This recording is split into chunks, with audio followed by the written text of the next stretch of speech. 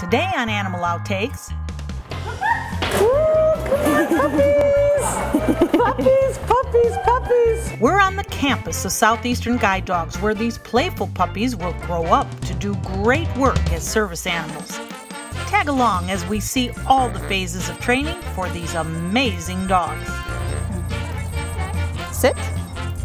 Stay.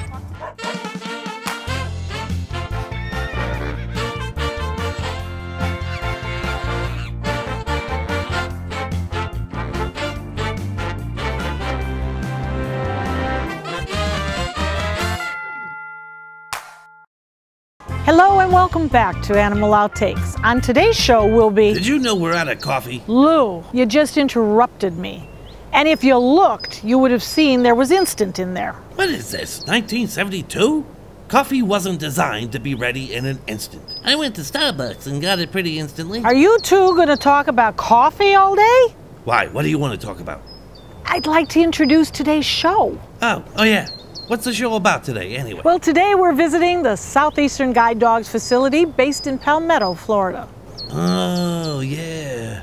It's really, really cool. Do you know what a guide dog really is? Well, I assume it's a dog who's like, okay, everyone, let's keep moving. There's a lot to see today. That's a tour guide. I feel like I'm on a tour of the hills of Colombia. This coffee is terrific. You're a terrible little butterfly. Bud, Lou! Oh, sorry, Marsha. So what do these guide dogs do? Well, these wonderful dogs perform a great service for people who can't see by acting as their eyes and helping keep them safe. Imagine the challenges people with no sight must face. Can you just imagine? Well, just close your eyes. Now, wouldn't it be nice to know that there was a companion who could help you through that darkness? He's been wanting you to ask him to close his eyes since he got out here. Should I wake him up? Actually, nah. Southeastern Guide Dogs has been training these special dogs since 1982 and has established more than 2,800 dog teams since then. So stick around as we look into the work that goes into training these pups for their important future job. Well, at least some animals think their job is important. Did you know we're out of coffee?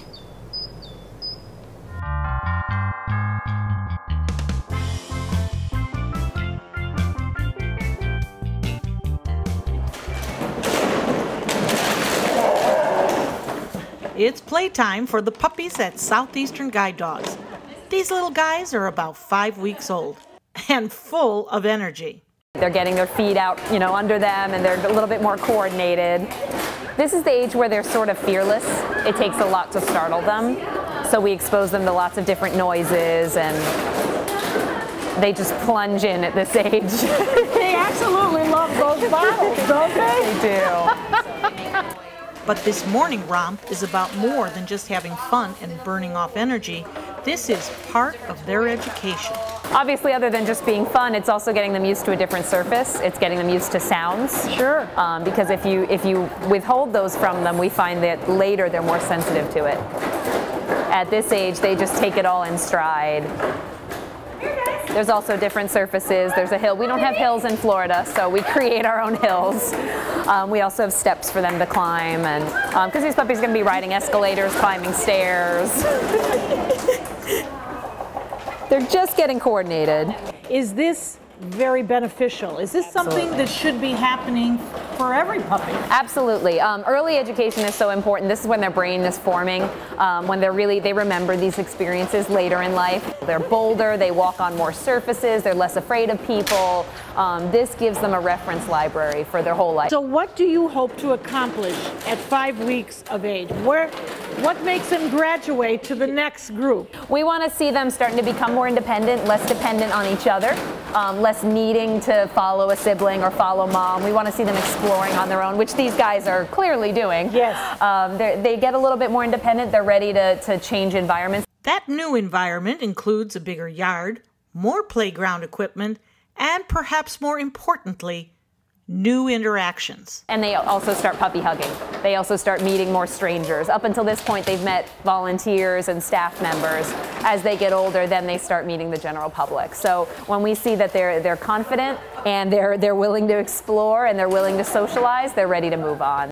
The next stage for these pups includes exposing them to different textures and surfaces. This trail that they are following right now is so important that it's the different surfaces. We're on pebble, we're on rock, we're on sand and concrete, we're on mulch.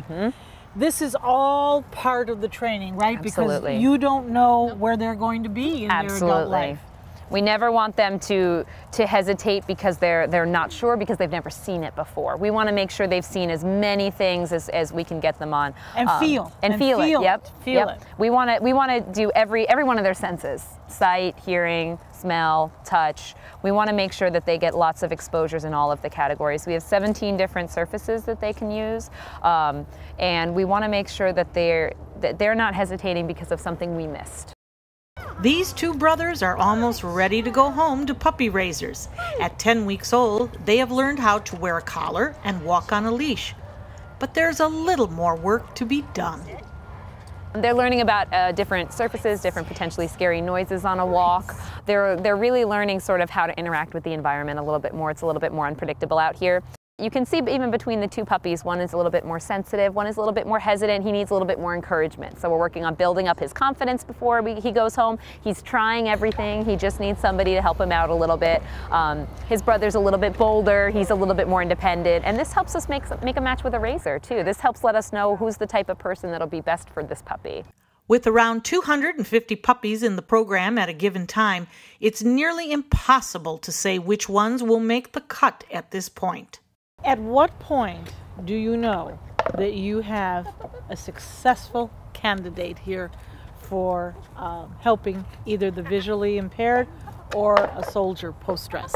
We don't know until they come in for training. We don't know until they're actually here living in the kennel and working. We make a lot of assessments along the way. And occasionally we'll see a puppy who it's just not the right program for, but that's pretty rare. And they're usually older than this when we make that determination. We send them home with it. We give them a lot of training. We give them a lot of help. We expose them to all kinds of things and really try to build up their confidence when they're puppies. So they're not total blank slates, but there's still some room to work with. Still ahead, getting the puppies out and about in the world. We can't do that here in the kennel, so that is vital. The importance of puppy raiser, what you need to know if you want to help out. Plus, when we finally say that they are ready to go to their handler, then that's when we expect the perfection. From positive encouragement to perfection, how these dogs are taught to look out for their handlers. For thousands of years, we've been humans' best friend. You've been through a lot, and we've been right there with you. A dog is part of the family, a confidant, and a friend who always knows how to get into your heart. So what happens to our beloved companions when we can no longer care for them? This is why we've created Dante's Den, an innovative, state-of-the-art facility that will provide care for up to 100 dogs. Dante's Den is a community for joyful dogs. Millions of Americans face uncertainty when planning for the future of beloved pets who may well outlive them. Dante's Den is a charitable organization, so in whatever capacity you can, please lend your support so that we may continue this most wonderful work. Dante and I would like to thank you for watching and for also opening up your hearts to our wonderful community of joyful dogs. Learn about the many ways you could become involved by visiting dantesden.org.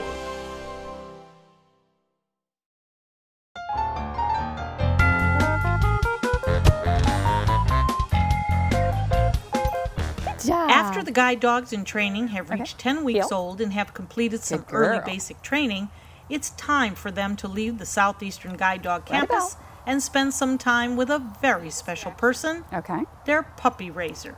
Be gone. Good girl, yes, good girl.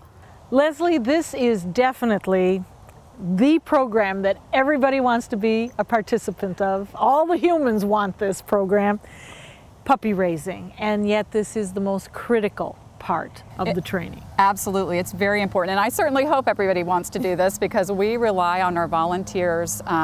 We have about 250 puppy raising volunteers who take these puppies into their homes and love them for about a year, teaching them the foundation obedience that they're going to need to become guide dogs. So it's critical that we have puppy raisers who are willing to do this for us. Leslie Shepard is the Director of Puppy Raising Services.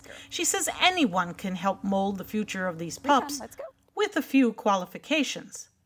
First, you must be 18, or if you're underage, you have a parent as a co-raiser. Recon is a guide dog in training, and Leslie is co-raising her. Another option if you don't think you can commit full-time to raising a puppy. Healthcare is provided either on campus or through veterinarian partners, but there is a financial commitment to these dogs. There are still, we're still asking our puppy raisers to provide the food for our puppies. We ask that they crate train our puppies, so they need to purchase a crate, leashes, toys, things like that. Flea preventative, that's also something that we ask them to provide. Puppy raisers also need to be able to commit the time and energy to raising these dogs, which may start out as cute balls of fur, but will grow to be rather large dogs. So Leslie, could you have somebody who works the 8-hour day, the 5-day a week? Would they still qualify? Yes, they would, as long as their employer agrees that they can bring the puppy to work, because our puppies need to get out and about. We have visually impaired people who work, so they need to learn what it's like to be in that kind of work environment. So that's not a disqualification if you work full-time. Puppy raisers are responsible for not only teaching the dogs how to be trustworthy at home, but much, much more. And getting the puppies out and about in the world. We can't do that here in the kennel, so that is vital.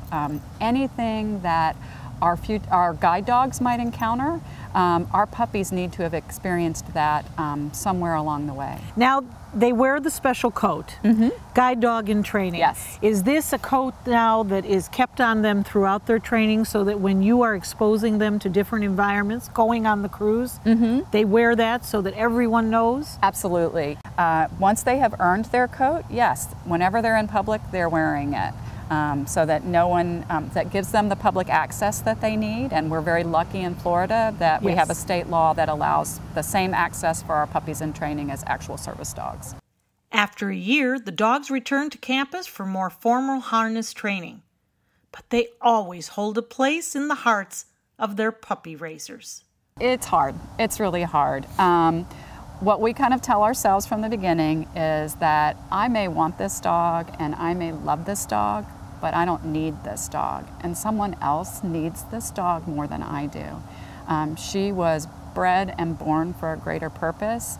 And just like my children, I didn't raise them to have them stay at home with me forever and ever. I raised them to go out and do magnificent things in the world. And that's why I raise puppies.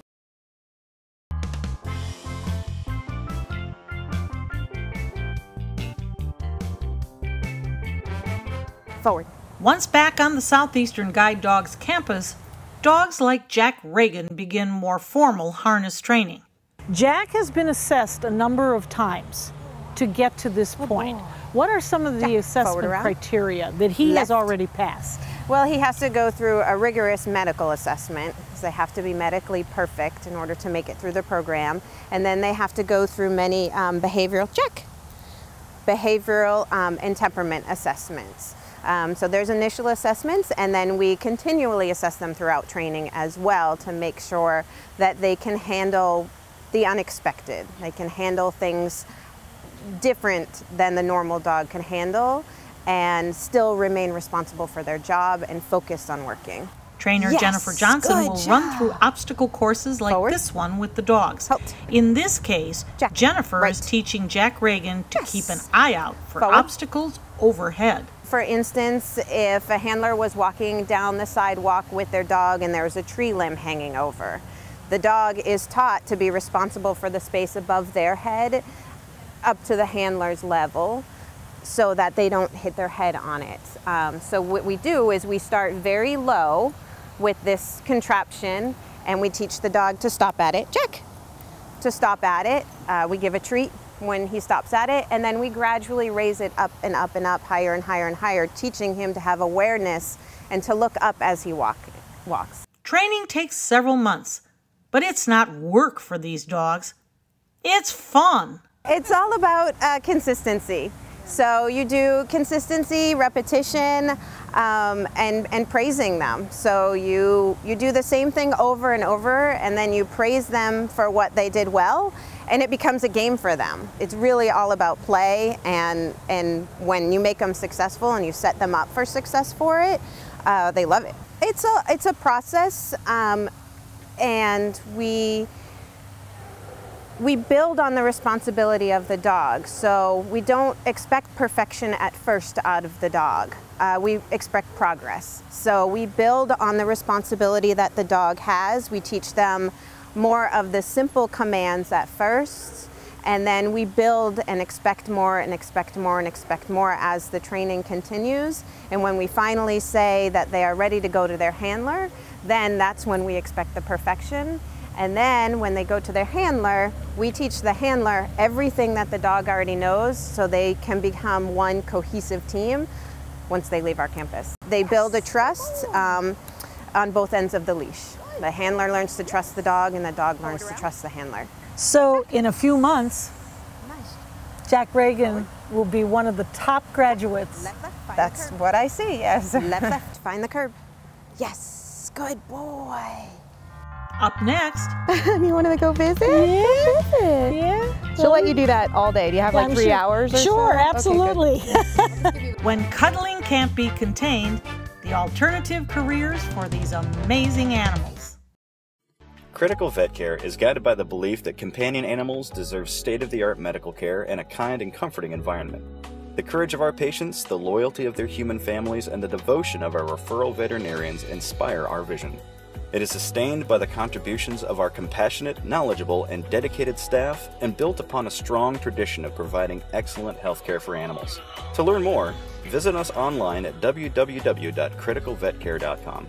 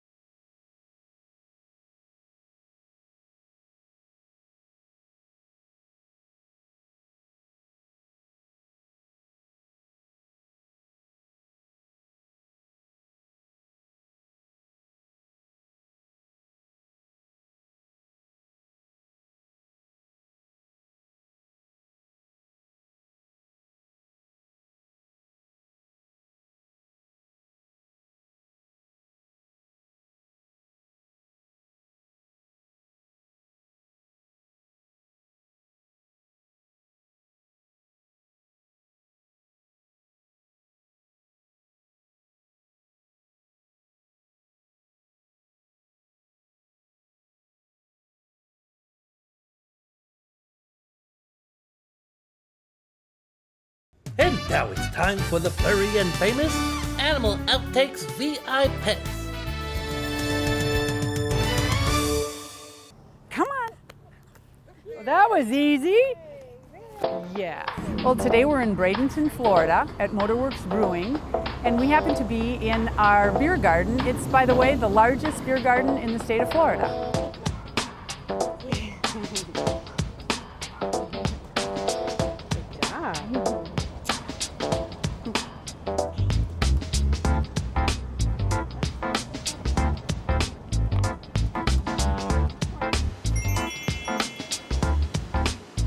We actually saw her picture online, but it really kind of resembled a mugshot. And so as much as it was a cute Jack, I wanted to go see the dog. So when we got there, we fell in love with her. And she comes to work every day, and she's a trooper. She comes in and knows exactly where she's supposed to go, and she goes around, says hello. But this one and I have particularly bonded. So she's with her mother pretty much all day. When she isn't with her office mate, Reddy, the Italian, miniature Italian Greyhound. The owner, Denise, her dog, and Reddy, they are office mates. They come to work with us every day and they play together around the brewery and the beer garden up in the office. I saw a picture of him online. I fell in love. He's 9 years old. He'll be 10 in March. And he's actually considered a red Italian Greyhound. He is just my sweet pea. A couple years ago, we had an accident playing disc golf. Unfortunately, he shattered his little leg. We tried to do surgery to correct it. His little bones are so tiny, they couldn't really put him back together at that point. So they did have to amputate, but he has made a miraculous recovery. He still has the same personality, same heart. He still jumps right up into my arms, runs around and plays, enjoys life thoroughly. There are certain times during the day when we bring her down and let her visit with the guests. They keep everyone on the staff just in high spirits and happy. It's just kind of relaxing to have them there for us throughout the day. We believe that animals just bring a calming effect and kind of bring us all back to reality at times. She is just our everything as far as keeping us smiling, and it's a good reminder of what we have and how far she's come in coming from a shelter to owning a brewery. And so it's really a neat thing, and we wish that for every animal. Dogs are the best, and they are there for you just as much as you're there for them.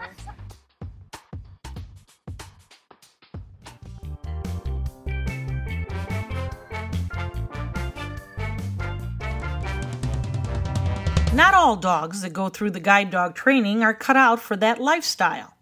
Luckily, there are some alternative career choices for dogs like Honor. This is Honor. She is part of our Veteran Service Dog program. She's part of our facility arm, so she'll go to a VA, or in this case probably the Naval Hospital in North Carolina, and she'll be a therapy dog there. Her main issue is that she wasn't super confident, so she'd do what you asked her to do, but if things got scary out there in the world, she was scared too. So when we put her in a hospital where all she has to do is be loved on and love people, she's totally content doing that. That's her favorite thing. And how do the soldiers react when she walks through the door? It's really great. Most of them haven't seen their own dogs in quite a long time. And then being in the hospital, it's not fun for anybody, right? So when she comes along, you see them just light up and smile, and they love to pet her. Even some folks that are really in a bad way physically and are really struggling to heal, if they can just touch her, you can see them smile while they're lying there. And the Paws for Patriots program also matches dogs with veterans suffering from post-traumatic stress. Dogs like Mazo learn to comfort these soldiers and become their constant companion to help ease the ghosts of war. The psychiatric community has found is that there are certain tasks dogs can do that help mitigate some of the symptoms of PTSD out in public. And what happens a lot is our veterans tend to isolate themselves because being in public is so difficult. So we teach the dogs to help them. It helps them get back out. A lot of folks with PTSD don't want people encroaching on their space. So we teach the dogs to block in front or to the side. There's also a hypervigilance component where you're looking behind you all the time, checking for danger. We teach the dogs to do that for you. So they're Labradors. They're not going to growl if somebody walks up, but you're going to see their tail wag, wag, wag, wag, wag. And that's going to let the veteran know, oh, there's somebody approaching because my dog's really happy. So there's also some tactile commands. We teach them to turn on lights. If they have a problem returning home to a dark space, the dog can go in and turn on the light for them. They can clear the room, make sure no one's there waiting. Again, if they find anybody, they're probably going to lick them to death. But at least it lets you know when you're coming home, no one's here, it's safe. These dogs are also intuitive and can recognize changes in their handler that signify trouble. As the bond grows, they definitely start picking up on their veterans' biorhythms and natural tendencies and changes in voice inflection and changes in mood, and they'll start reacting to that all on their own. They see that their owner is in desperate trouble. Yes. What do they do? Well, what you see her, I'm not as comfortable on camera as you are, so you already see she's putting her head in my lap, she's checking in, she's letting me stroke her. And this is something we teach our veterans to do as well, focus on what you're feeling here instead of what you're feeling inside. But we can also teach them to do the tactile type stuff where If I'm really at a point where I'm extremely agitated and I'm having trouble controlling my breath, my breathing, I'm feeling extremely anxious, I can ask her to give me a hug, and it will help calm me down. It puts pressure on my abdomen, it slows my breathing, it lowers my heart rate, it helps my oxytocin, it's all the good stuff. Can we see Mazel do we that can, for we you? can try. Okay. She's still learning, but we'll give it a shot. You want to try? Can you hug, please? Thank you. And then I'm going to help her get into position, so she should be nice and tight like this. Good job, Mazel. Good girl. Good girl. I don't know who's enjoying it more. Oh, me. Definitely me. We'll be right back.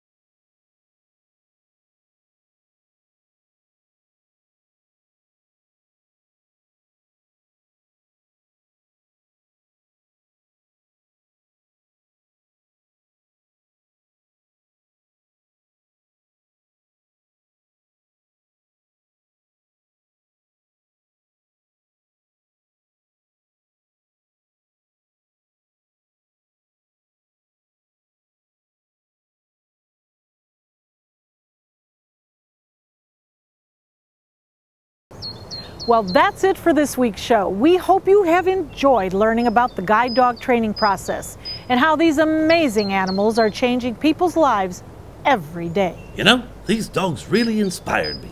I want to do something to help people. So I want you to know, Marsha, that when it's my time to go, I'm leaving you my eyes in case you need them. Ooh, I don't think that's such a good idea. What? Why not? I mean, can you just imagine? Join us again next week for another outstanding animal adventure. We'll see you then.